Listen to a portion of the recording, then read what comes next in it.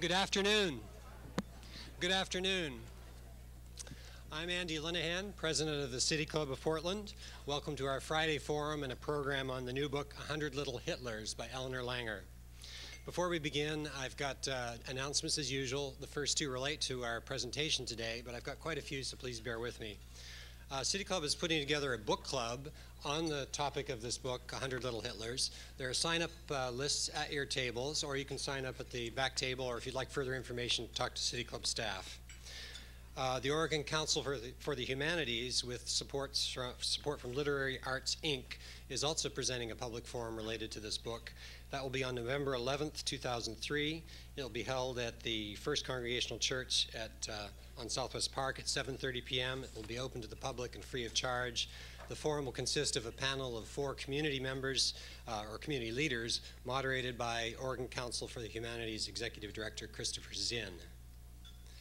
Next Friday, September 19th, please join us to hear State Superintendent for Public Instruction, Susan Castillo, speaking on the state of Oregon schools. Superintendent Castillo will address some of the issues associated with school funding, spending, and administrative structure. The New Leaders Council, the Arts and Culture cell of the New Leaders Council, invites all to join them in attending the Portland Design Festival events, which will be occurring next Wednesday, September 17th. The cell is organizing a guided group tour of the festival's main exhibit, which is called the Design Genome. That exhibit showcases the works of Portland designers in architecture, fashion, graphics, interior design, and product design. The exhibit will be at the Pacific Northwest College of Art, and the tour starts at 5:30. And then following the tour, the cell will go over to the Portland Art Museum's Sunken Ballroom and sit in on the Sustainable Standouts panel discussion at 6:30 p.m., which will feature folks from Bora Architects, Wyden & Kennedy, and Nike. For more information or to reserve a spot, contact Nikki at the club office. On Tuesday, October 7th, City Club brings back an old tradition, the new members reception. Join us at City Club offices from 4 to 6 p.m. on the 7th for food, drink, and a chance to meet City Club staff and board members and new members. Members from research, programming, and issue committees will be available to introduce these aspects of the club involvement, and staff will be on hand to answer questions. It's a great opportunity to meet other members, both new and current members, and just have a good time. Although this is something to honor new members, all members are welcome. So please just contact the office or talk to Colin after our meeting today to make a reservation to participate. The Affordable Housing Advocacy Group of City Club is providing packets of postcards for people to send to city commissioners and the mayor, urging additional sources of funding for affordable housing. This is part of a citywide effort and follows recommendations of the City Club's Affordable Housing Report, which was issued last year. These packets are available at the back table here at the hall. We're now a week into City Club's annual fund drive. You've heard from me more than a couple times, I think, about the importance of our annual fund drive. Today, Corleen Kraft, who as president-elect is chairing the fund drive, will tell us more about it. Thanks, Corleen. Thank you, Andy. Hello, good afternoon. Have any of you ever thought what Portland would be like without City Club? We've been around a long time, but we are stretched. We have an excellent staff, highly skilled, a new executive director, and as you have just heard, we're reaching out with more and more new kinds of programs because we are an activist kind of organization. If any of you read Andy's comments, well, let me just say, those of you who read Andy's comments in the bulletin recognize that we are on a pretty slim string when it comes to funding this organization. And I'll give you a brief behind-the-scenes look at the budget. We get about 2/3 of our revenue from membership. And our membership is smaller than it used to be because in the good old golden days of corporate headquarters here, it was de rigueur for many of those organizations to have their members become their employees become members here. So we've lost some membership due to the corporate headquarters leaving, not to mention the dollars that those corporations gave to us. 10% of our funding comes from the portfolio that we have been generously dipping into. Unfortunately, our portfolios are getting lower, just as each of ours in the room are, but we've had to tap into that, and we're doing our diligent best not to go into that too deeply. And approximately a third of our revenue comes from the annual fund, and that's what we're here about today. I think there's a misperception in the community that we are a wealthy organization because we have had the names for so many years, but it's not the case. And many people throughout the state who have the opportunity to learn and enjoy our programs are radio listeners, but radio doesn't pick up until the speaker begins, so they don't really understand, if they're not members, exactly how to contribute to us, and we think that they would like to. But think for a minute, what would happen if City Club went away? Well, that is just ridiculous, and it's not going to, because we have new programs, we have new energy, we have a brilliant high-energy executive director, and I know there are many organizations that are worthwhile that vie for your dollars, but City Club is unique. City Club doesn't serve a special interest, but serves a general civic interest. Where else can you be engaged in civil discourse about civic interest? Members have the opportunity to work on various committees that Andy has mentioned today, to work together on committees studying all these issues. And where else do you have the opportunity to interact with world-class speakers, such as we often have on this podium, other than at Friday forums at the New Leaders events? Where else can you get in-depth, objective, and influential research reports, such as the tax study, certainly the community policing study that was released recently, and we're working on studies on school funding and PUD. Where else is this forum, this platform, wanted by leaders from the governor, mayor, city council, county officials, legislators, and Metro, and all of the leaders of this state and community seek this platform when they want to make an impression, or when they want to, when they want to let our audience know what is going on. And where else do you get no squirm political debates? Because we don't let the political opponents who are on this platform get out of it without answering the questions. We require that they answer our questions. Where else do you get ballot measure studies to learn about the issues? And where else can you associate with interested and interesting people who are actively engaged in civic issues and who are the stars at every social event they attend because they know so much? Well, no place else but City Club. So cash, checks, money orders, we're happy to see them all. I hope that there will be a flurry of activity reaching for the envelopes in the middle of your tables. And don't forget credit cards. You can put the entire amount on the credit card, or you can put small monthly incremental amounts, which is a lot easier for many people. We're happy to see $5, $50, $500 and up. So members, friends, and guests, please take an envelope from the table and help us meet our goal this year of $115,000. We're well on the way. We have about $30,000 already, and we've just begun. Thank you.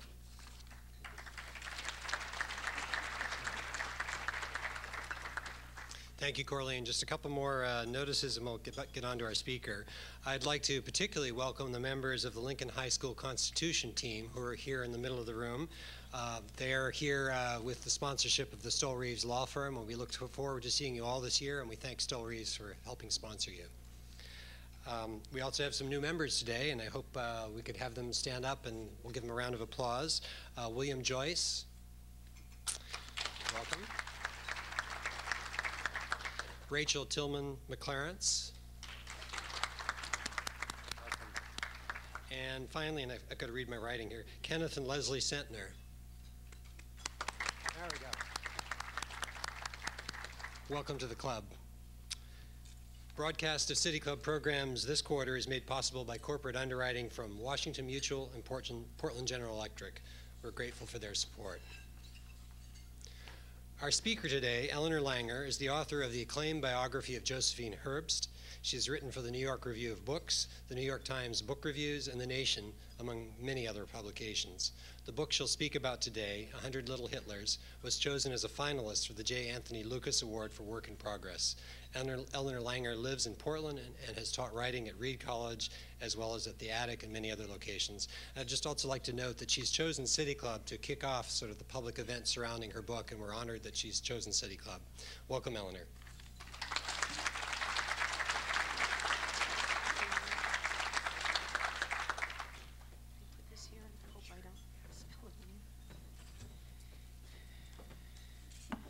Thank you. I'm the one who is honored to be standing in front of you at the City Club today to begin what I hope can be a useful public discussion of some of the implications for Portland of 100 Little Hitlers. And I'd like to thank everyone who had a hand in arranging it, the officers and staff of the City Club, and a former president, my friend Harriet Watson. This is my first public appearance in connection with the book, and I'm just thrilled that it's here. At the same time, I want to make it clear at the outset that I do not consider myself an authority on racism, either in Portland or elsewhere. I mean, in an effort to understand the context of the Seraw case, and with considerable help from Darrell Milner of Portland State and several others, I put together the kind of thumbnail history of Oregon racism I'm going to be drawing on today.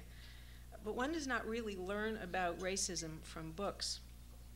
One learns about racism from living within it, from having it directed at one, from being black. The people who really know about racism in Portland are, for the most part, not in this room today. In the next half hour, I want to try to do two things. To bring to life something of the depth of Oregon's racial history, including the racist skinhead movement that arose here in the 1980s, and to show how the relocation of racism from above to underground in the changed world of black-white relationships that emerged from the civil rights movement contributed to the peculiar consensus around the Seraw case that the Portland skinheads and later California neo-Nazi Tom Metzger were the only racists around. My remarks are adapted from different sections of my book, and so in reading it, if you find things sounding familiar, they will be. I also want to say that the book, like so many other things these days, contains material that might indeed ought to be offensive to all listeners. I'm sorry if I offend. The premise of 100 Little Hitlers is obviously that we need to look at these things. To people accustomed to the racial politics of larger American cities, the city of Portland is likely to seem uncommonly placid, if only because its black population is so small. There were exactly 54 blacks in the entire Oregon Territory in 1850, and in the city itself, where most came to live, there were approximately 500 blacks in 1900, 2,000 in 1940, 22,000 in 1970, and still only about 34,000 in 1990, the census closest to the death of Mulugeta Seraw. At the time of that killing, Portland was probably the whitest big city in the United States. Even with its growing Asian, Hispanic, and Native American populations, about 85% of its 1990 population, which was 371,000, was white. The 2000 census puts the white percentage of a population now at about 529,000 at 78%. The secret of Portland, which continues to be well kept, even from the people who live here, is that the racial politics and the smallness of the black population are one and the same. As Darrell Milner, who again is the real authority on the experience of black people in this state, once put it, it is not that black people didn't like rain. Okay. If the Portland skinheads were looking for ancestors who shared their values, they did not have to look as far away as Germany. The history of Oregon would do very well. Admitted to statehood in 1859, a year of intense polarization between North and South over the issue of slavery, the Oregon Territory was infused with racial consciousness, or not to put too fine a point on it, white supremacy, from the beginning. The little discussed fact of Oregon history that is responsible for the racial pattern of the state today is that from 1857 to 1926, when it was amended, the Oregon State Constitution not only excluded slavery, it excluded blacks. 3 other states, Illinois, Indiana, and Iowa, also excluded blacks, but Oregon was the only state admitted to the Union with an exclusion clause in its Constitution. In fact, the exclusions preceded the Constitution. While the 1843 organic law of the state provisional government prohibited only slaves, the Constitution of the Oregon Emigration Society of Iowa the same year prohibited any black or mulatto person, slave or free, from joining a wagon train. And an amendment the next year provided that any free black who arrived anyway depart within a specified time or, quote, receive upon his or her bare back not less than 20 nor more than 39 stripes, lashes, such stripes to be inflicted every 6 months until the interloper got the idea. What is striking about the racial debates that occupied Oregon's formative years, besides the similarity of their language to the white supremacist language we hear today, is the sheer disinclination on the part of even the anti-slavery forces to live among blacks. Indeed, the high-mindedness of the anti-slavery forces is so tainted by fear of association with blacks, it is hard to pry them apart. This quote, making Oregon a free state is the best and only means of securing it to the white race, the founding convention of the State Republican Party declared in 1857. According to the National Secretary of the American Anti-Slavery Society, it was not moral principle but selfish policy that dictated the outcome of the slavery debate in Oregon. The attempt to control the presence of blacks did not end with statehood. While the North and South fought over slavery, politicians began creating the white-dominated social order that would later be known as Jim Crow. Blacks would pay a poll tax, 1862. They could not serve on juries, 1863. There would be no intermarriage, 1866. With white supremacist attitudes reflected not only in the state's official policies, but also in such paramilitary bodies as a Knights of the Golden Circle, which wanted to create an independent Pacific Coast republic based on slaves, why any blacks who were free to go elsewhere would come to Oregon, and why any blacks who were free to leave stayed, are real questions, but a few hundred did. Concentrated in what is now downtown Portland, side by side with the equally despised Chinese, they lived within a nexus of understood rules well captured in a 1905 newspaper editorial supporting a theater's right to refuse to sell a seat to a black man. Quote, it is not a question of whether a white man objects to sitting next to a black man. It is simply a well-known fact that he does object. White labor only, white trade only, and even flatly, no people of undesirable colors or kinds were the rules of the day. Excluded from the commercial growth that preoccupied the new town, blacks lived in a world apart, venturing out for such work as boot-blacking, stable cleaning, houseboying, or other menial service to whites, returning when the day was done to a kind of Bantustan that in time came to support a variety of institutions of its own, newspapers, restaurants, barbershops, and so on. Whatever stability was achieved in the years before World War I, however, was swept away in its nativist aftermath. In the early 1920s, the state was more or less taken over by the Ku Klux Klan, whose opposition to another 3Ks, this is the way they wrote it, Coons, Kikes, and Catholics, reflected the post-war mood. The Klan sweep was in fact, more anti-Catholic than anti-black, but the blacks got the message. Between an increase in violence and a decrease in even the meager job and housing opportunities there were, black people's interest in Portland remained markedly low.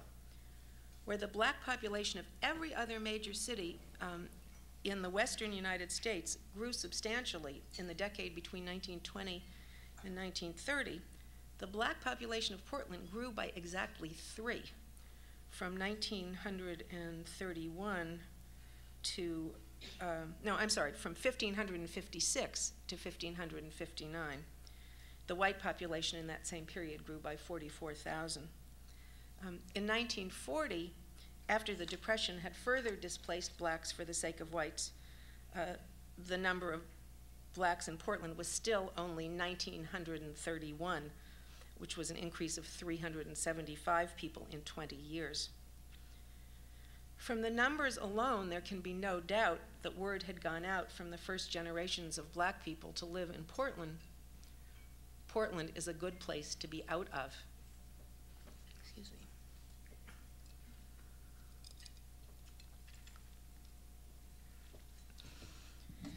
The next phase of the history is better known. World War II, the shipyards, the rise of the black population to about 25,000, the housing segregation and job and union discrimination that accompanied it, and ultimately the still shocking 1948 Vanport flood, which left thousands of black people homeless. It was in this post-war period when, contrary both to the intentions of its founders and the will of its citizens, Oregon had become an interracial society, that the City Club itself started to take notice, publishing a series of reports in 1945, 1957, 1968, and 1991 that seemed to be the most accurate mirror we have of what was going on between the black and the white communities in those decades. The news was never good. By 1950, the post-war black population, which was now about 10,000, many of those 25,000 immigrants having left, that population was largely confined to a single square mile east of the Willamette River, known for the 19th century village that had preceded it on the site, Albina, whose population density was 6 times greater than that of the city as a whole. A year earlier, 1949, a Fair Employment Practices Act in the state had marked the beginning of the construction of a legal framework within which the advancement of black people could theoretically take place, but popular attitudes lagged behind. A 1950 Public Accommodations Act passed by the City Council was defeated in a referendum at the polls. Of even more consequence to the black community than its legal status was its physical status, which was repeatedly threatened. Whatever life it made for itself around the edges of the white community was not allowed to develop. 3 times, the black community was displaced by the forces of urban renewal. In 1955, for the building of the Memorial Coliseum, in the early 1960s for the construction of Interstate 5, and in the later 1960s for a planned expansion of Emmanuel Hospital, some of which has not even yet taken place. In addition to a total of close to 1,000 homes, the black community lost many of the landmark churches, cafes, businesses, medical offices, and other significant black-owned gathering places that had helped give the neighborhood life. And the people had nowhere to go. In spite of the formal rescission of the Portland Realty Board doctrine that, quote, Negroes depress property values, the 1957 City Club report found that more than 90% of the brokers in town would not sell or rent to black people other than in Albina. This is a quote from the City Club report. In confining a majority of its Negroes to a restricted section of the city, Portland has forced them to live in ancient, unhealthy, and wholly inadequate dwellings. Overcrowding, below-average living conditions, and the generally lower economic level of Negroes have conspired to produce disquieting symptoms of social disorganization, end of quote. In other words, the racism that created the ghetto in the first place soon made it worse. As the 1950s turned into the 1960s, blacks in Portland, like blacks elsewhere, changed. And the next phase can be summarized in 3 words: civil rights movement.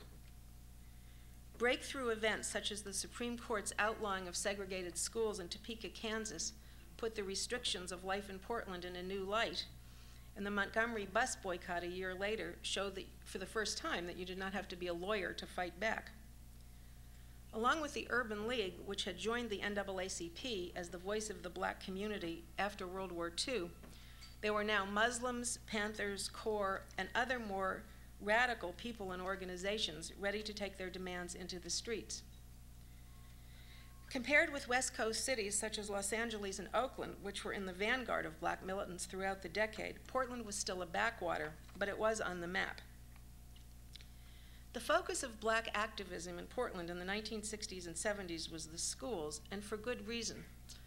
Almost 3/4 of the city's 4,800 black students were enrolled in 9 out of 94 elementary schools, whose quality can best be deduced from the fact that despite the large increase in the city's black population since before the war, the number of blacks entering college had actually gone down. The 1980 success of the militant new Black United Front in forcing the ouster of a white school superintendent identified with an unpopular school desegregation plan and his replacement by a strong black former military officer who became the highest paid public official in the state of Oregon, marked an important change in the tenor of race relations in Portland. There was more than just a power shift, there was an ideological one. Blacks were not so interested in integration anymore. They wanted justice. Whites were puzzled and lost. The evolution toward self-determination on the political agenda of Portland's blacks brought with it a level of black-white tension never before present in the city. Even among whites who had stood with the blacks in the early stages of the civil rights movement, there was a new sense of distance. As every social and political institution was inspected for racism, none was found more wanting than the police force, which was 94% white. In 1981, as long-standing complaints by blacks about police brutality and harassment grew more insistent, a group of officers from the North Precinct threw some possums on the steps of a black-owned restaurant in the heart of the black ghetto, an event whose semiotics were lost on nobody. In 1985 came the chokehold killing of a black security guard named Lloyd Stevenson, who happened to be a customer at a convenience store where the police were investigating a shoplifting. A killing compounded by the fact that when the police chief banned the hold, 2 officers produced and sold T-shirts with the slogan, "Don't choke 'em, smoke 'em," in their precinct parking lot in the police athletic club on the day of Stevenson's funeral. Both these events brought hundreds of black people into the streets, and 6 months later, when the T-shirt officers were reinstated in a binding arbitration, which had also happened in the Possum case, outrage erupted again. Nor was it only the black community that was outraged. However many aspects of racism blacks believed whites would never understand, homicide was no longer among them. An increasingly liberal and cosmopolitan city establishment, itself influenced by the civil rights movement, believed the police were out of control. "I came back feeling very good from lunch. Now I feel like going home sick," said Bud Clark when he had to announce the arbitrator's decision. Other officials were just as appalled. The aftermath of Stevenson's killing revealed just how tender relations between white people and black people in the city of Portland had become, but it also marks an important moment. Racism had lost its official status. It had not, however, disappeared.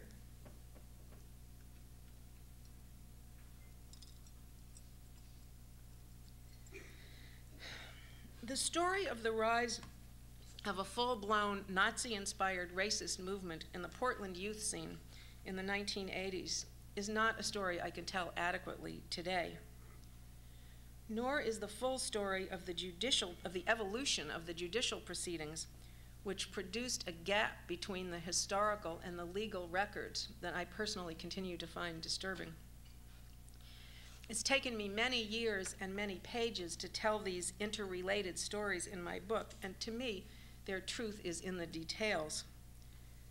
There are, however, a few bedrock facts it is important to note, of which probably the most significant is that the skinhead movement developed in precisely the years at which we have just arrived, between the death of Lloyd Stevenson in 1985 and the death of Mulugeta Seraw in 1988. Nationally, a period when the backlash against the civil rights movement was gaining momentum, when the income of young white males was sinking fast, and when the white supremacist movement as a whole was experiencing significant growth. And in Portland, a period of the flourishing of the Black United Front, a period which placed most of the burden of social change on the shoulders of young school children, and a period of police behavior which made it clear to the young people of the city that its elders did not really speak with one voice. What is just as noteworthy as the emergence of this movement in the first place is the public reaction to it. There wasn't any. Between the carving of the first swastika on the streets of Northwest Portland, probably 1984, and the burst of skinhead activity that continued into 1989, racist skinheads, organized into many gangs, both urban and suburban, and probably numbering conservatively several hundred, engaged in a great deal of overt activity, of which a few of the high points were a murder at Satyricon in 1986, a show of force of 20 or 30 skinheads marching toward a downtown club where they were allegedly going to attack black pimps, also in 1986, a 1988 attack on a man from Singapore as he was leaving a downtown restaurant with his white wife and daughter, and another 1988 attack on a black security guard who almost died at the downtown Safeway. There were also numerous individual incidents, a synagogue trashing, an outcropping of racist and anti-Semitic harassment, fights erupting mainly within the skinhead world itself, but sometimes between whites and blacks, an escalating racist presence which led the police intelligence officer who was monitoring it to tell his bosses 2 months before the Seraw killing that with all of that drinking and violence, it was only a matter of time before someone died. How much the explanation of what we might politely call Portland's avoidance of the skinhead question in the years before the death of Mulugeta Seraw owes to the historical resonance of the skinheads' racism, and how much to the racial tensions of the particular moment, is not a question that can be readily answered. But with the death of Mulugeta Seraw, the skinheads could no longer be ignored. Partly because of the stature and authority of a range of black community organizations and representatives, including both the Black United Front and Mulugeta Seraw's eloquent uncle, Engadar Berhanu, and partly because of what seemed to be the nature of the crime, the death of Mulugeta Seraw engulfed white Portland with a terrible guilt. The past had become the present, which must not be allowed to happen. The problem is that there was, in fact, a problem. Contrary to what has been the general understanding of the killing from the start, the death of Mulugeta Seraw was not the result of a hunting party of skinheads out looking for a black man. It grew out of an unplanned confrontation between a carload of drunk skinheads and a carload of drunk Ethiopians, and was determined, if that is even the right word, only a second before it happened. The fact that it was represented differently is also an unplanned occurrence. A black man was dead. The police and the press talked right away with 2 very distraught Ethiopian survivors who said they were set upon unprovoked by skinheads with bats. The killers were skinheads, and they did have a single bat. The person wielding the bat was a skinhead nicknamed Ken Death. It all fit. I don't know whose phone that is. We have someone turn off their cell phone, please. I don't know where it is. Nobody's claiming responsibility for the cell phone. Well, that worked. Okay. The facts seem to fit. The myth of the Seraw case practically authored itself. A myth is something that never was and always will be, someone close to the case said to me in 1989, and so it has been. Between the recognition on the part of the district attorney's office that the killing was not in fact the lynching it was made to seem, the intervention of a federal justice department itself under pressure to respond to racial crimes, and the behind-the-scenes role of a private civil rights organization that stood to benefit from the outcome, the case ended in plea bargains rather than a criminal trial, and the facts of the killing never came out. which is not to say it would have been easy to defend the skinheads in a trial. As someone who sat through the preliminary hearings, I can say from my own experience that, does nobody know who that is? We're supposed to turn off our cell phones before we come in. No one seems to know where it is. All right, we'll ignore it. Sorry. I don't mean to be saying that would have been easy to defend the skinheads in a criminal trial. You know, I sat in those preliminary hearings myself, and I can say from my own experience that every attempt on the part of their attorneys to describe the case as other than the hunting party of skinheads that people believed it to be was met with disbelief. When the skinheads sat at the defense table one day snacking on salted peanuts, as the Oregonian reported of Ken Miskey, it was as if Satan himself was pouring the salt, and that was the atmosphere in the courtroom. The point is, and this is the aspect of these events I want to emphasize here today, the hunting party was just what people here wanted to believe. It was so unambiguous. Understanding the act as even more evil than it was made possible a more complete dissociation. We, that is white people, might go right along as we have always done, ghettoizing black people, snubbing black people, underpaying them, depriving them of a really equal education. But we don't kill them. They, the skinheads, kill them. Looked at from an historical perspective, what sociologists call the moral panic that swept Portland after the death of Mulugeta Seraw, this sense that our values were being threatened by a pack of wrongdoers with whom the rest of us had nothing in common. That sense is practically ridiculous, and I include myself among those so panicked at the time. Racism is un-Oregonian, said one politician at one of the major public post-Seraw rallies. But racism is not un-Oregonian. It is central to Oregon history. A man has been killed because of his race, said another. But black men have always been killed because of their race. It is a big part of their experience in this country. Our country is built on no division between the races, said a third leader. Where did that person go to school? Okay. Let's hope it was not in Portland. The self-exoneration of the city that began with the misrepresentation of the Seraw killing did not end there. It came to include a larger issue. Building on the racial motivation plea obtained by the Justice Department, the Southern Poverty Law Center produced and directed a powerful $12.5 million civil drama in which a killing rooted in Portland history, in the Portland youth scene, and in Portland families all across the socioeconomic spectrum became seen as the work of a California neo-Nazi who had never been in Portland, did not know either the Portland skinheads or Mulugeta Seraw, and whose alleged agent, the means through whom the SPLC lawyers dodged the First Amendment issues implicit in their lawsuit, was a smooth-talking but weak-minded California skinhead whose loyalty shifted according to who was paying the most attention to him at the time, and who the Portland skinheads, from the first time they met him, had viewed with distrust.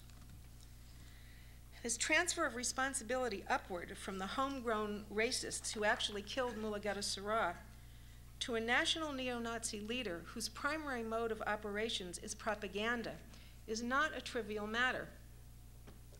Racism is a vital issue in our society, but it is not the only issue. In 1990, it was the good integrationist against the bad racist, but with a simultaneous rise of liberal social activism and right-wing wealth and foundations, including legal foundations, another time it could be another way around. Political freedom also matters. So does the legal system.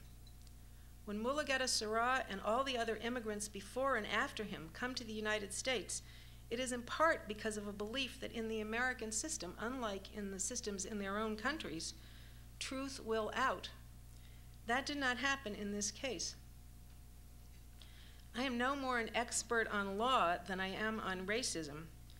I am simply a writer who started out to cover a criminal trial which never took place investigated both the local and the neo-national, the national neo-Nazi movements at some depth, and then sat in a courtroom not many blocks from here, while the story of a local movement became the story of an outside agitator, and decided to tell it in my own way. If 100 Little Hitlers leads anyone not necessarily to share my views, but to consider the possibility that the stories of the death of Mulugeta Seraw and the trial of Tom Metzger may have different meanings than those initially assigned, I would feel that my work was rewarded. Thank you again for the opportunity to talk with you today, and thanks for listening.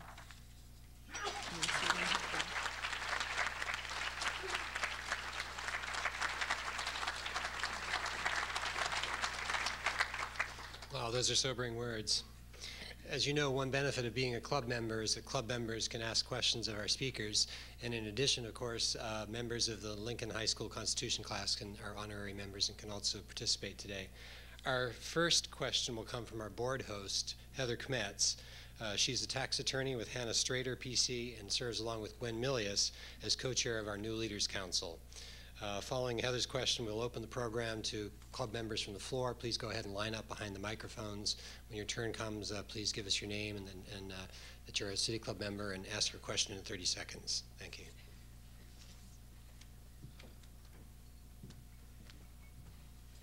Thank you so much for joining us at City Club today and launching the discussion of a demonizing event and so much that it might mean to us, both in Oregon and nationally.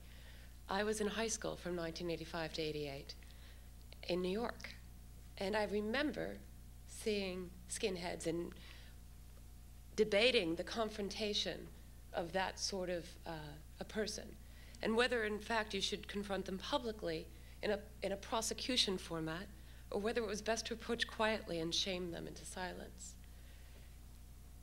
And I think it was easier then because they were somewhat self-identifying. And I wonder what implications you find today, where we have, as lawyers, a new continuing legal education credit on diversity that's supposed to raise racial awareness in Oregon, where we have students who are finding themselves in increasingly diverse communities and not having the tools to communicate appropriately and instead see tensions rising. Is it best to shame them into silence or prosecute publicly? And how might we go about further identifying the pieces of them in us as it becomes less obvious through gang-oriented identification?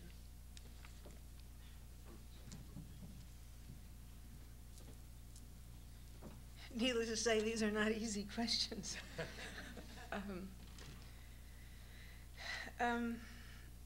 The question of prosecution, I think, depends partly on the actions that are being prosecuted and the laws under which they're being prosecuted.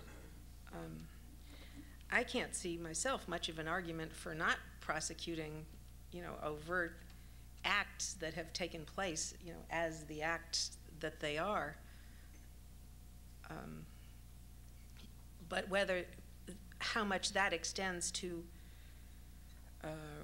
random public confrontations, if you meet people on the street, if you meet skinheads, or which you're not actually as apt to do today because they've withdrawn in a certain way. Would you start arguing with them there? Well, probably not. This would probably not be a very good idea.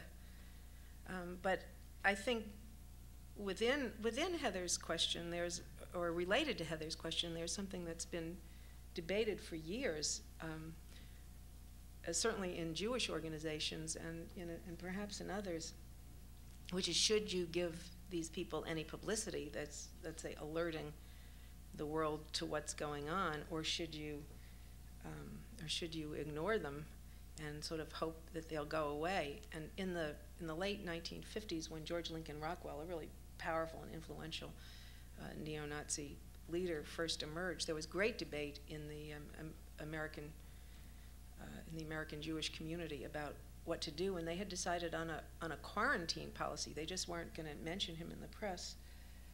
But it didn't hold. I mean, he started having very controversial demonstrations in the mall in Washington and other places, and he soon got around it and got his publicity. The other part of your question? Well, how do we identify it today when it's How do we?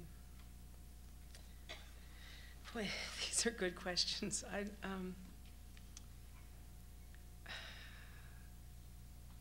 I don't really know the answer to that. I'd say everybody has to look into herself or himself. You have to try to see things through other people's eyes. I guess make a real effort to see things through other people's eyes, and maybe remember that you don't get it unless it's directed at you. It seems, whether it's racism, anti-Semitism, whatever it is, it seems like words on paper until you actually feel it. Try empathy. I don't know. Try. I don't know. Just keep alert. These are hard questions. Nikki Lynch, member. I really appreciate sort of having that history timeline. I mean, it makes you tend to sort of forget, and of course I didn't grow up here, but I am aware of that history. But I feel like when you got to the point where you're describing the trial or the pre-trial, I would be interested in sort of like a little more filling in the details of how that transition took place from the trial, from trying the boys that were involved in having Metzger be what was the sort of detailed evolution of that? It was a series of steps that began with the plea bargain, the racial motivation plea bargain engineered by the Justice Department. And as paradoxical as it will sound, and seemed at the time, the three skinheads involved in the killing did not want to plead guilty to racial motivation because they claimed that it was not a racially motivated crime. People can debate endlessly whether it's possible for racist skinheads to commit a non-racially motivated crime, but they said that it was a drunken accident. They had no intention of killing Seraw or anybody, and they didn't want to do it. They were proud of their racism, but they were not proud of the killing. But under this enormous federal pressure, with some behind-the-scenes work from Morris Dees, they did plead guilty to racial motivation. The link was that in order to hold somebody else, i.e. Tom Metzger, responsible for the killing, it had to be shown to be a racist killing. So the racial motivation part of the plea bargain was absolutely indispensable to what came later. I guess I should add one more point there. In order to avoid the free speech implications, the Southern Poverty Law Center used this character named Dave Mazzella, claiming that Tom Metzger had sent him to Portland as his agent to organize the Portland skinheads. In fact, these Portland skinheads had organized themselves several years before and had committed acts, including that Safeway incident that I mentioned only 2 months before, in which the man almost died. They did not need Tom Metzger or Tom Metzger's alleged agent to be in the flare-up situation that produced the killing. I'm sorry, I think you were. Corleen Kraft, Corleen. member. I can remember walking along the park blocks where a lot of the skinheads used to congregate and just going to the museum and being afraid. I remember another time walking with a friend of color one evening past Pioneer Courthouse Square and being afraid. But I don't see them around much anymore, and I'm wondering what you have found. Have they sort of gone underground or gone away in Portland? What about in the country? And I know that they're quite visible in Europe. So what have you found about that? The nature of the movement has changed somewhat, and it's part because of the internet. This, the book that I wrote, this story of the Seraw killing, is set largely it's set almost entirely in the 1980s. It's hard to remember, but it's pre-internet period. So it's easier for them to communicate without being, without being on the streets. There is in Portland I guess you'd call it still an underculture, but it's based on the white power music business, which earns a tremendous amount of money for neo-Nazi groups here and abroad. Portland, these groups, these bands, it's called Intimidation One, after, you'd be interested to know the language of the Hate Crime Act, which was passed shortly after Seraw's death. The band is called Intimidation One. The group itself is called Volksfront. They are linked much more extensively to the European neo-Nazis than the members of East Side White Pride were, because the members of East Side White Pride were writing letters by hand to organizations in Europe and elsewhere in the country. So the character of it has changed. It appears to have grown enormously more sophisticated, but less visible. Leslie Moorhead, City Club member. Do you think that the actual outcome of the legal case, which was, I think, the large fine on Tom Metzger and shutting down his organization, was a good thing? Is that at least that did happen, and what are the ramifications of that? I think that the Southern Poverty Law Center's case against Tom Metzger had remarkably little influence on either Tom Metzger or the national white supremacist movement. It had a lot of personal short-term ramifications for Tom Metzger in that he did lose his house and some other business operations that he had. More important to him personally was that his wife, a woman whom he had been married to for 28 years, mother of his 6 kids, died in the same period that his house was being repossessed. What happened, I think, the neo-Nazi movement, waxes and wanes. It changes. A different leader is on top at one time or another, and different patterns are on top at one time or another. But Tom Metzger is now, in his 60s instead of in his 50s, and the particular group that he was trying to attract is not on the streets anymore. He's still an enormously influential figure. Both because of his historical contributions, which include a lot of these technological innovations, and an ideological innovation, which is this kind of left-right fusion, because he's an social and economic radical as well as a racist. Tom Metzger lands on his feet, and right this minute, a BBC crew is in Fallbrook, California, filming a documentary on Tom Metzger that is going to be shown to 10 million people in Europe. He lands on his feet. That's how he is. He's irrepressible. So, I don't know who's next. Do you? Okay. I'm Craig Hill. I'm from Lincoln High School, attending today as a guest member. I was intrigued by what you said on Oregon's history of racism, because that's not really taught in schools, or at least around here, because it's more the focus on making everyone feel comfortable and not really trying to offend anyone. And although it may offend people, I think it's very important to be taught in schools. I'd like to hear your thoughts on if you think it should be taught in school, and if so, at what level. Absolutely. I would think it would need to be written into the curriculum, from the earliest social studies classes for elementary school students. How else are people going to be able to understand it? It is uncomfortable, but that's how it was. My name is Jeremy Marquise. I'm also from Lincoln High School. You talked a lot about the history of racism and anti-Semitism, etc. What do you think is the future, or what do you think now is the amount of racism? Is it more? Is it less? What do you think?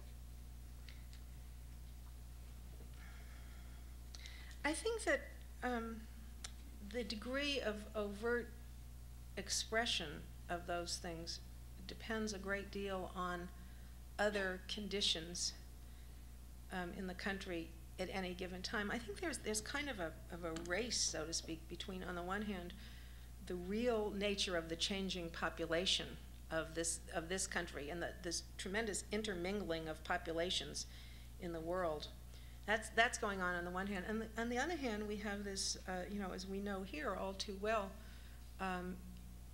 dangerously dwindling economic base, social pressures of many kinds, and it's that the leaders of the white supremacist movement thrive on. They're hoping that things will get so bad that there will eventually be in the most extreme form, they hope that there'll be a separation of the races, a division of the country. They really will hope that the country will fall apart. And, I have no prognostications on that, obviously, but it's better if you have a strong economy. People have jobs, people have houses, people are being properly educated. Those are your bulwarks against division occurring. Hi, Adam Van Loon. I'm a club member. In your history, you mentioned a lot of statistics of numbers, particularly population figures, and from my own experience, statistics on subcultures are notoriously unreliable. And I'm wondering where you got those numbers and if you looked into or fact-checked them, compensated. I'm just curious. You mean the black population as a subculture? Is that what you're? Yeah. Where are these figures? Well, on black statistics on minorities can be very unreliable, and I wondered where you got your numbers from. I can't really speak to those. To that. They certainly came from a variety of books on Western racial history, on things that were in Oregon history journals that you can find at the Historical Society and so on. I'd have to. I can't off the top of my head tell you this number came from here, this number came from where, but just what you would think would be the normal sources for that kind of historical research. And whether they were accurate at the time, I don't know, but I've certainly never seen anything contradicting them. Is there anything in particular that seemed off? I was just curious about your statistical analysis for those things. It wasn't my statistical analysis. It was my taking figures that I found from the work of historians. Thanks. Okay. Rachel Tillman McLaren's new member. There are a lot of questions, of course, that come to my mind, and I'm sure other people's in here, but one of the things that seems most poignant in this kind of discussion is how much during your discovery process did people in positions of authority, be it social, legislative, and legal, take any kind of responsibility or even acknowledge the role that our political and social leaders have in this kind of continued racism that I think everybody in this room recognizes still exists today. And did you discover in your research any venues within any of those groups that people could participate in and actually take some action to up-level the awareness of these things? One example that my husband and I discovered was during his process as being solicited for a jury, he discovered language in the pamphlets that are given to jurors that refer to masters and slaves, and he wrote a letter to the legislature and to the mayor and others asking why this was still in our public documents, and if that could be changed or if it should be changed. The question is open. Should it be? Should it? But it's certainly something that's still there. Was there any acknowledgement of the responsibility that these leaders take in this kind of behavior? Let me just refer that back to Heather's questions. That was the kind of question that she was asking at the beginning of how can we be more alert to what's going on. And that's a perfect example. If you get something that says masters and slaves, yes, say something about it. Yeah. Okay, that's the kind of confrontation that you want to have. Perhaps the City Club is the right forum to begin to find a range of venues where this can be explored. One of the things I noticed is very striking, and you'll see if you read my book, you see the discussion of school integration. How little guidance the children who were actually the ones doing the integrating got in those. I mean, they really were thrown into new situations with just a kind of naive, I mean, maybe you could say it's sweet, but it is certainly naive, assumption that everything was going to be fine. You know, we made these changes in who, you know, who was going to school where. Great, the kids will all just overnight adapt. But in fact, there were problems in the schools. There were difficulties that kids encountered. I did not see evidence of people understanding that at the time. Maybe now it's a little bit more obvious and people can begin to respond. We've just about run out of time. I think we have time for one more short question. Okay, I don't know who was first. Ken Lewis is my name. I'm a City Club member. I found your talk extremely educational and obviously something that none of us were fully aware of. Like the student before who said that this isn't taught in the Oregon history books. I'm wondering what suggestions you might have to further disseminate the kinds of things that you found out, obviously through the media, through the newspapers, through the TV. I mean, do you have any suggestions how to get the story out even more than it has been? Well, you know, I think the schools are so important because it's every year or so, or every 2 years, there is an article in the Oregonian or somewhere that recapitulates some of this history. But did they get it right, or did they say it's not us, it's them? Well, not that part of it. That never is gotten right. But at least the facts about the exclusion clause in the Constitution and so forth, that comes up every so often. But, you know, it's an article in the Oregonian, it disappears. And then the next year there's another article that says, yes, the exclusion clause wasn't amended until 1926. So I can't think of anything other than, you know, sort of long-term programs that will actually change the understanding of kids going through the school system, and hopefully their parents who are helping them with their own work, of what the reality really was and how it relates to the present reality. Well, your book was certainly a service to those of us who are here. Thank you very much. I hope so. Thank you. Thank you all.